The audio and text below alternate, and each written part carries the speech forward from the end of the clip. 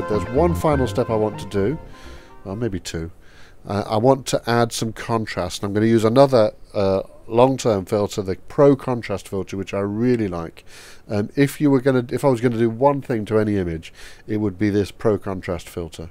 Now, if you've got a color cast in your image, there is a correct color cast slider here that is going to attempt to examine your image and figure out what color cast is in there, and you can drag that slider up and it will attempt to remove that. Now, in my case, you can see it's making the image, if it's looking a little orangey there, goes a little bluey, cyany there. I don't particularly think this image needs any color cast removal.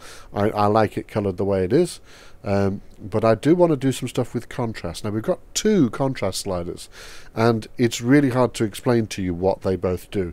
I can't even explain to you, having looked at what Nik Software says they do, except that they both seem to have something to do with the brightness and tonality of the image as it finds it. This is a contrast tool that is tailored to the image. It examines the image and decides where the contrast needs to be added, and these two sliders work in two slightly different ways. So let's have a play with them and you can see. So if I drag the correct contrast up, you can see that everything goes up and down together. Everything's being brightened. The face is being brightened, the background's being brightened.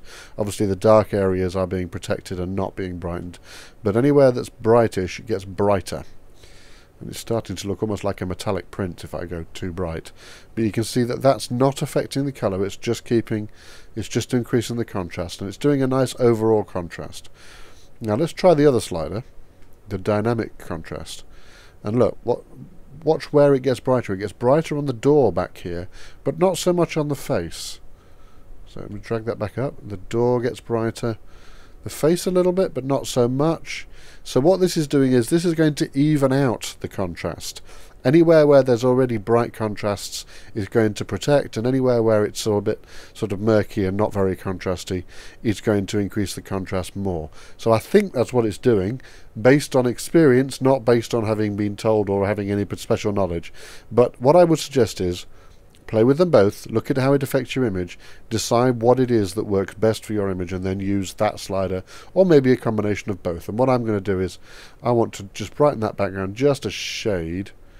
Yeah, no, maybe not. I think I'll go with the correct contrast. I did say I explore these things as I go, but I think the reason I picked this contrast plugin filter, there is another contrast filter, contrast only.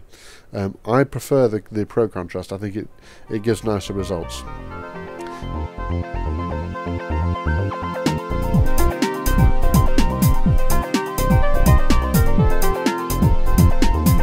Photo Walkthrough is a free online video show about photography and digital photo editing using Photoshop and Lightroom. Please help support the show by using our sponsors' promo codes or by passing the promo codes on to your friends. Join the Photo Walkthrough community, find all the old shows, and subscribe to the new ones for free at photowalkthrough.com.